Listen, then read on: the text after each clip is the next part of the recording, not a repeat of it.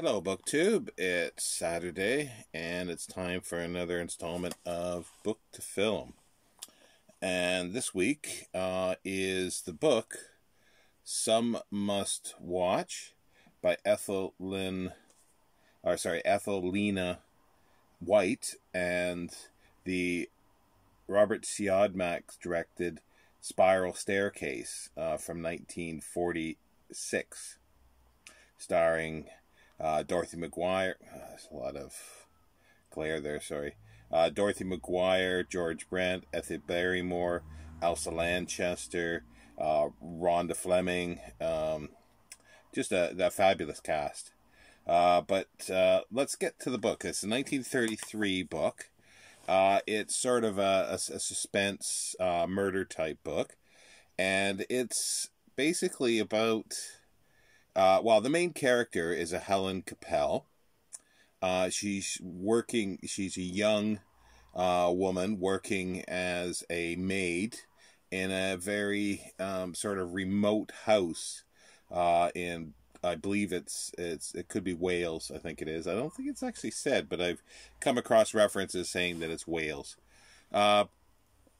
And she says she's 23, but she's actually younger. I believe that she's like probably 19.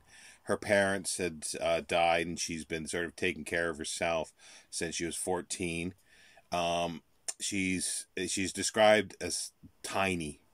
So don't know, they don't give her a height or anything like that, but I'm sort of envisioning in my mind like somebody, a woman 5 foot tall-ish. Or even shorter, and she has flaming red hair, is another distinguishing mark. And she's in this house. There's a name for the house, and I've forgotten the name. Oh well, it's not important, but there's a name of the house, and there is Professor Warren, who is the son of a woman, Lady Warren, and his father built the house, and she's now his mother, Lady Warren, has come back home, and she's bedridden. There's a history to her. She's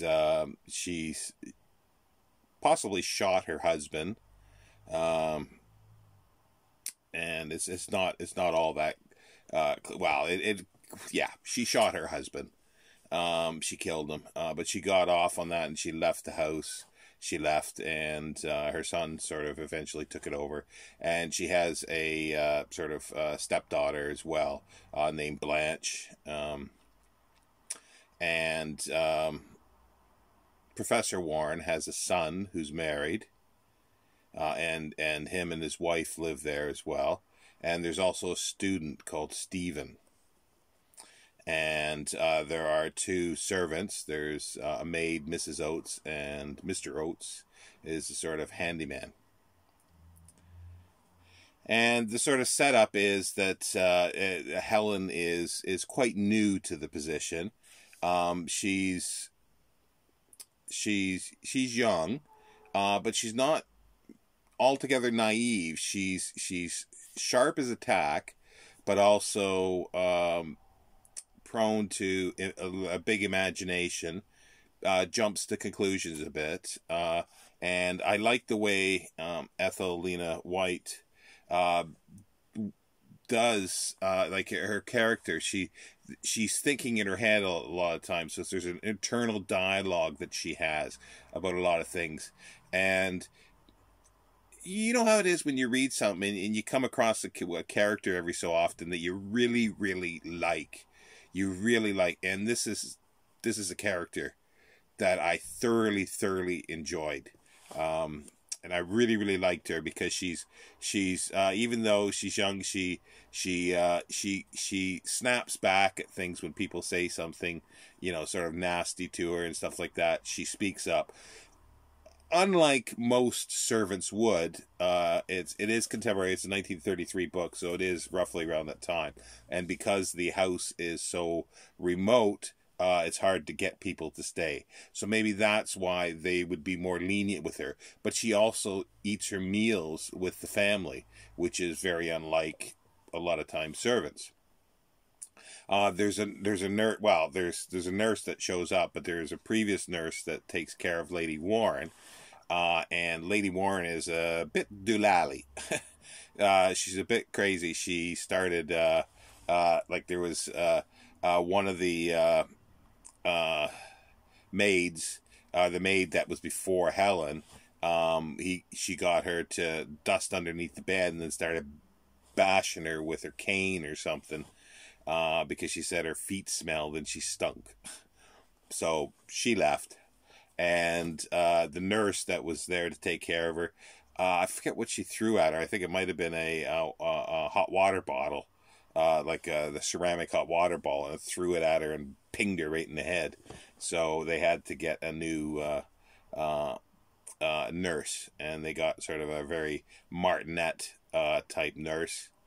That nobody seems to like. She's very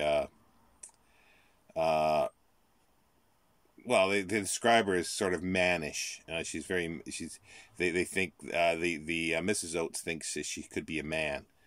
But while this is all going on, this internal strife in the house, and the other thing that there's a bit of a soap opera going on, that Professor Warren's son's wife is in love with the student that's there, and it's very clear and open that she's in love with the student right in front of her husband, but he doesn't really want to have anything to do with her. But her husband is very, very clingy, very jealous. But yeah, all this is sort of going on. But outside of this, there's been several murders of women, young women. And they sort of were getting closer to the house. And there's a Dr. Perry, who's taking care of Lady Warren. He's there because she sort of his nightly visit. But then he gets called out to somebody from the local pub.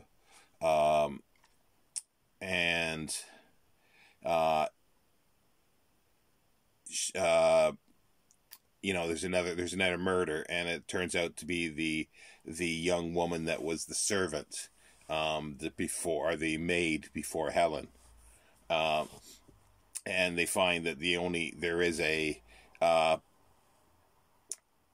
clue is like she'd bitten off part, or like a tassel by the sounds of it, of a scarf that was still in her mouth.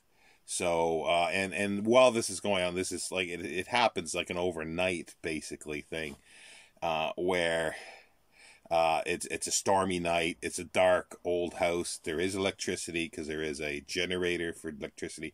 This is the 1930s. It's like early 30s, and as I say, Helen, at the beginning of the book it was her afternoon off, so she went for a long walk, but she got a little scared because she realized she went too far and it was going to get dark, so she was rushing back to the house, and while it was just becoming dusk when she was approaching the house, and she was sure she saw someone behind a tree, or well, she thought it was a tree, but then it moved, so she was a bit scared, but she rushed in.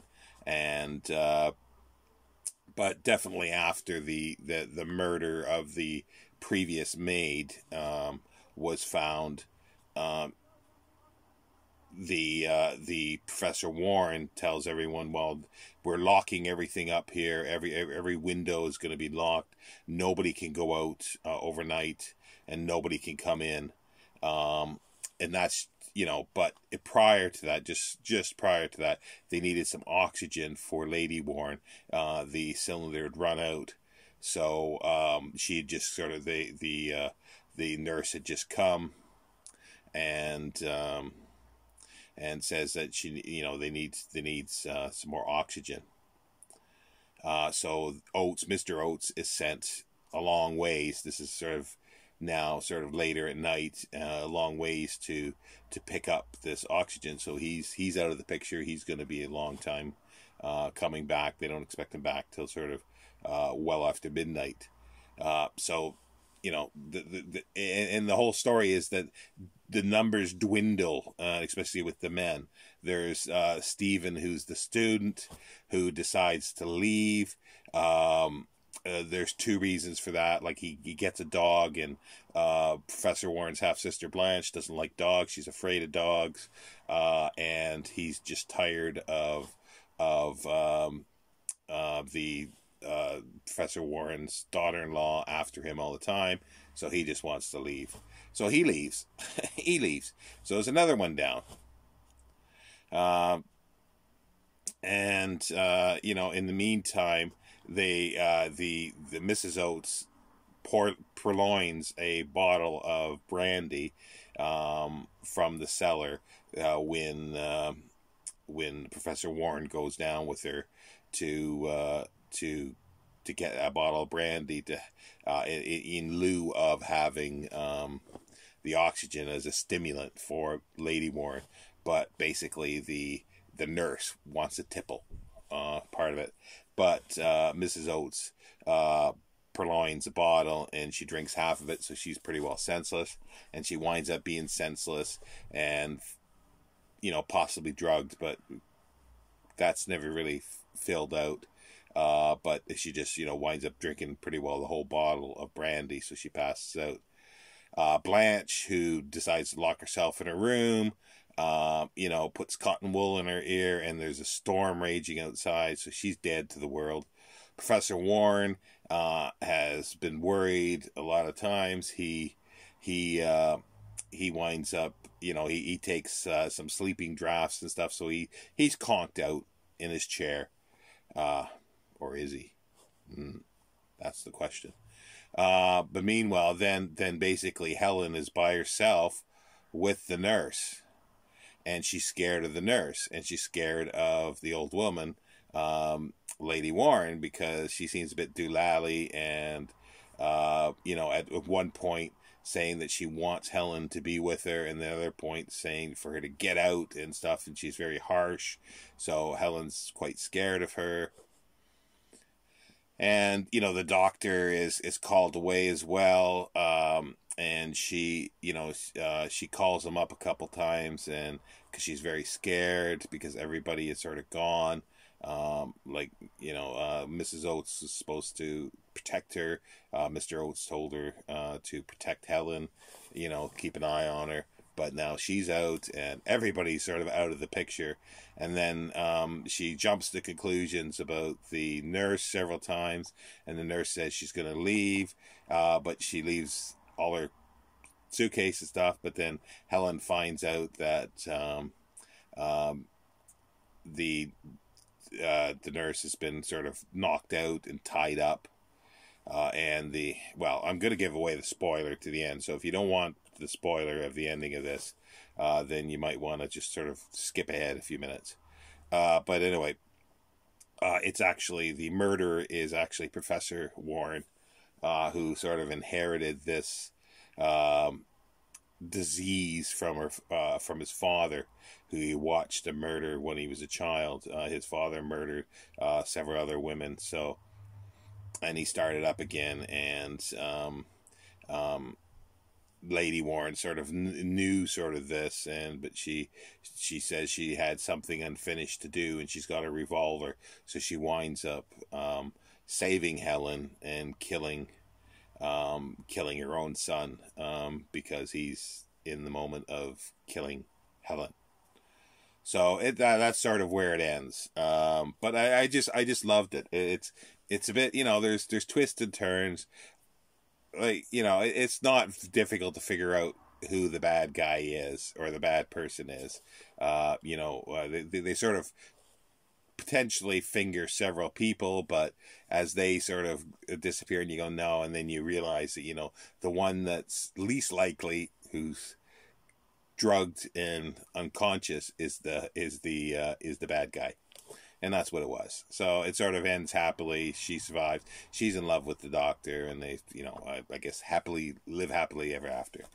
Then we come to the film by Robert Siodmak, directed, And I've got some notes here because I'm not going to remember all this.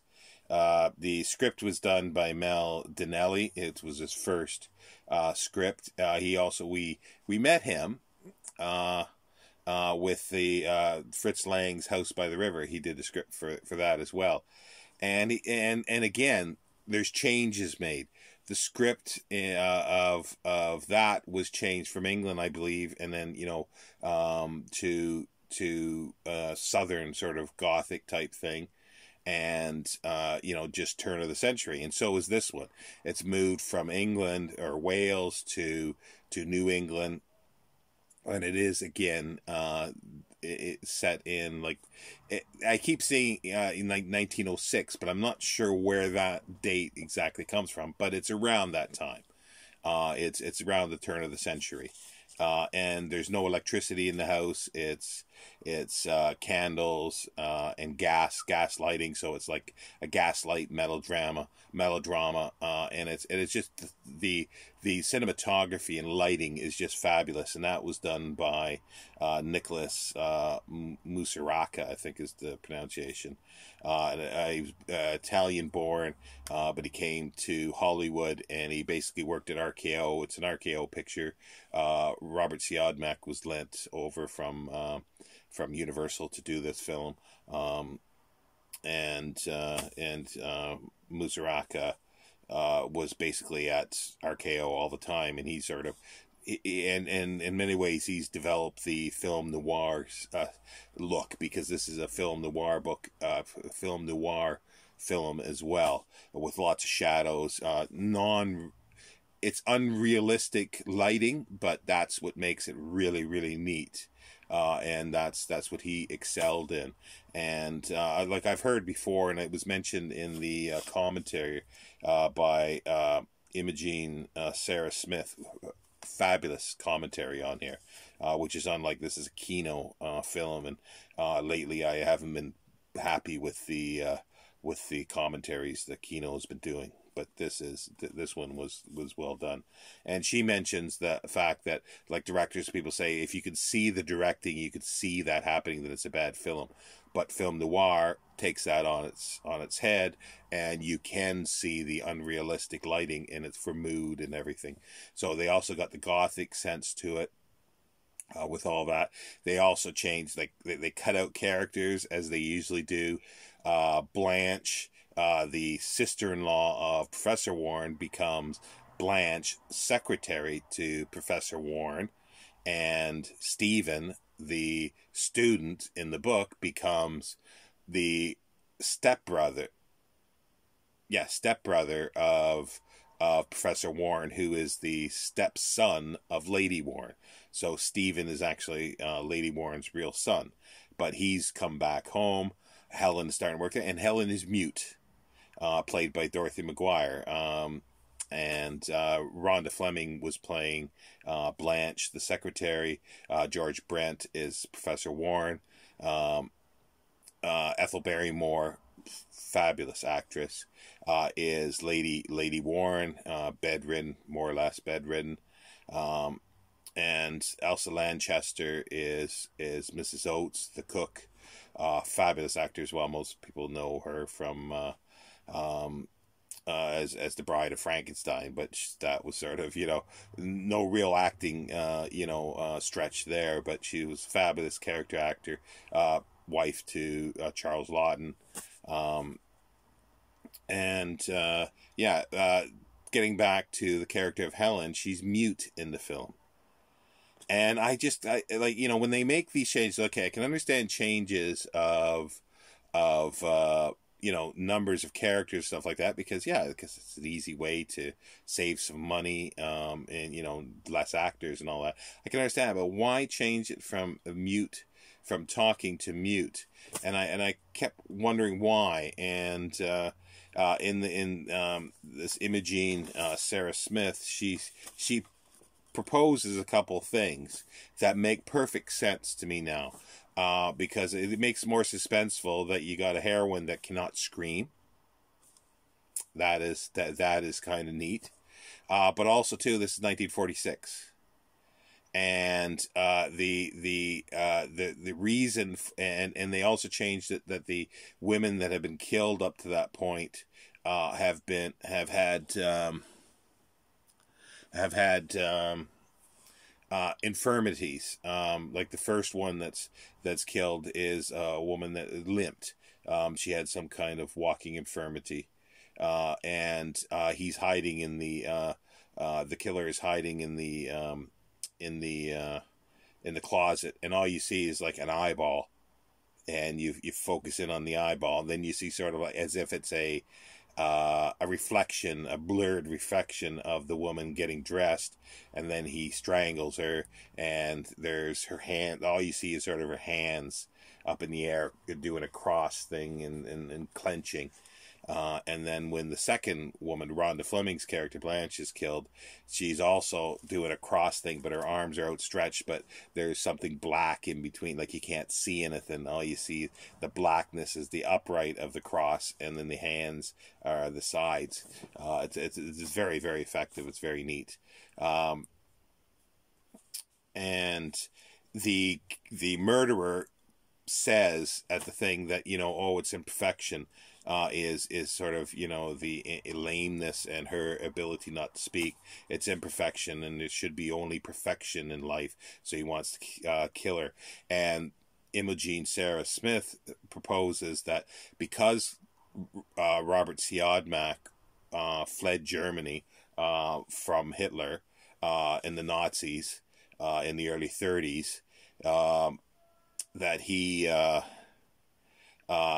put this in because of the Nazis, the extermination of imperfection, which sort of all makes sense, but there's no sort of real evidence if that's where it all came from, because there is possible evidence that the script was already written for the most part by the time he was assigned to or started doing the film, because it originally was bought, the rights to the book was bought by David O. Selznick, who originally wanted Ingrid Bergman to play the part. Not sure if that would have worked out as well, but she could have done it really well. And then it sort of it somehow got to RKO, sold it to RKO, and then Robert Siodmak did it. But as I say, he was fled from Nazi Germany just after his brother Kurt Siodmak, which was an author. He was a writer, but they had worked together with Billy Wilder, with Edgar Ulmer, and several others on a fabulous sort of semi-documentary film in some ways, called People on Sunday, a German film from 1928 or 29. I was trying to find my copy of it, but I couldn't locate it just quickly, so I just left it. But yeah, and it's just, like I say, they got rid of some of the characters because there's no longer the son and the daughter. There's the brothers.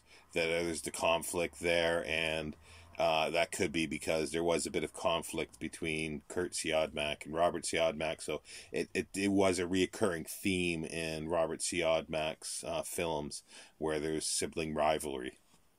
But yeah, no, it's just, the lighting is just fabulous. And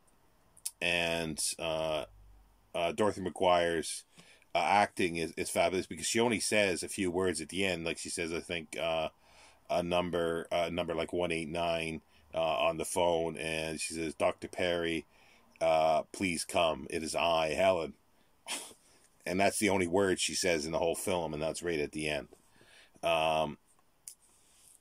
And it begins kind of interestingly. The film begins with Helen's out, rather than doing the walk that she does, away. She's in town watching a film. She's in a sort of makeshift cinema, and it's a crank silent cinema.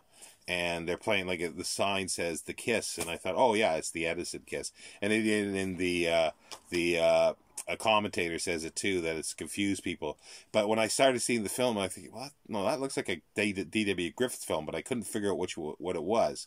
But it is a D.W. Griffith film. I was correct that way, and she identifies it as The Sands of D from 1912. It's anachronistic because if the film's, supposed to be done set before that, but I don't think there's any specific date, but I believe it is set in the first decade, so it's a bit anachronistic. But it's a nice little nudge to sort of, and wink wink, in a sense, to Robert Siodmak's, silent film past. And they got the piano woman playing piano for this, and then that's when happens, like above the little theater, the little cinema is where the first murder on screen is showing, and another little uncredited person is, I think, she's the wife or a maid of the hotel where this is all set, is her name now? Sorry, my brain just sort of sometimes just disappears. Because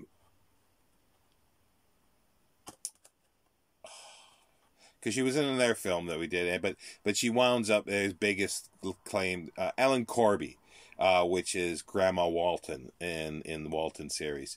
So, but she's uncredited. She's not on the thing, but it's clearly her. Yeah, she was in Shane. She was in Shane as well. So you do see ones reoccur.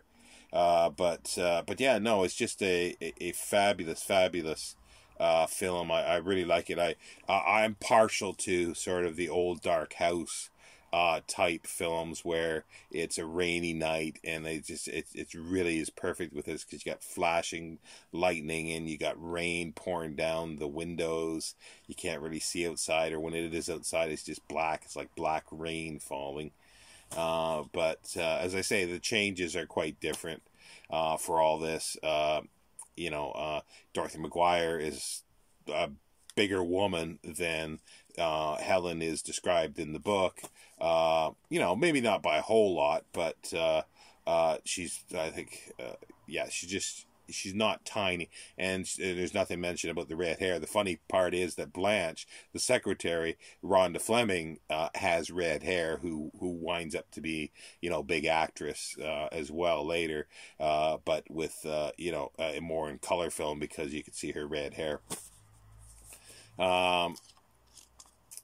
And yeah, Dorothy McGuire, I've always liked her acting. And it's something that was interesting with the commentator as well. She was saying that she's never really got the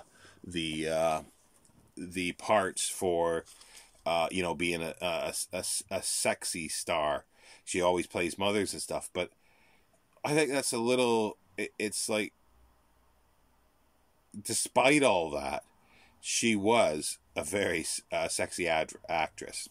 I won't go into anything more than that, but it's just, I think that's a little bit. She's not matronly. She's not. She's not put forward as a sex symbol, but there is a lot of sex appeal there for Dorothy McGuire, and I think that's comes across easily on the screen. So that's, I was a little, thought that was a bit strange comment. Yeah, and just before this, Dorothy McGuire she was the mother on Tree Grows in Brooklyn, which is another fabulous film. It's it's an adaptation from Tree Grows in Brooklyn. I'm trying to remember the name. Smith, I think, is Betty Smith, is the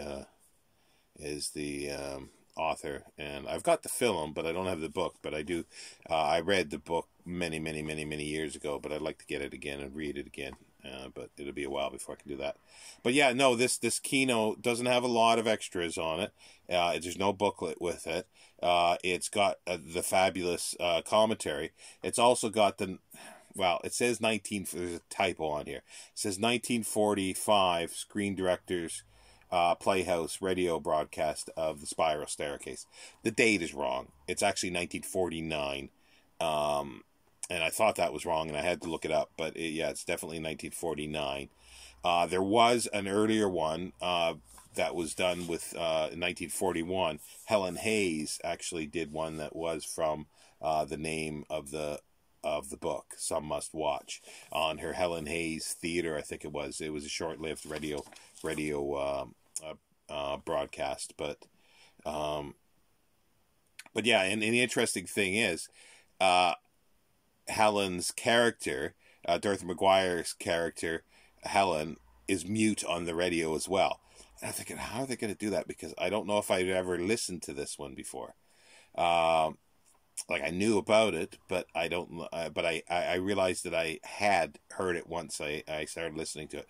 So they set up at the beginning clearly how she is mute, and then they take from the book her internal dialogue, her speaking in her brain, in her around scenes, like saying, oh, make sure you smile for him so he knows that he's, and she's saying stuff like that, and she's asking questions in her brain. And the Imogen's Sarah Smith, the commentator, says it doesn't work on her. I think it works fabulously, and it's directed. It's a half-hour one, so it's really truncated as well. But I think it works quite well because you've got this internal dialogue of Dorothy McGuire. So she has a billion more lines than she does in the film, but it works because while the two characters are talking, somebody else is talking. She talks as well at the same time in her head, and you can hear everything. It's like, it might have been strange for audiences, but I think it works extremely well because it's set up. She's saying, "Oh, well, how do you know what this is?" Well, it's set up right at the beginning. You know that she's mute, and you know that this is internal dialogue. And it works perfectly, and the talking over a few times I thought was marvelous. I don't know if I've ever come across that, and I've listened to thousands and thousands of hours of radio, old time radio, and I don't remember hearing that any other time. This jumped out at me that it was that way, and that's the thing that I sort of like, oh yes, I do remember that. But anyway, but I can't remember the Helen Hayes 1941 version of it, that she plays Helen Capel, but it's probably, I think she's not mute in that as far as I know, and that could have been an hour long, that one, so it might have been a little better. But yeah, so I think that's it that I was going to say for this. Just a fabulous film.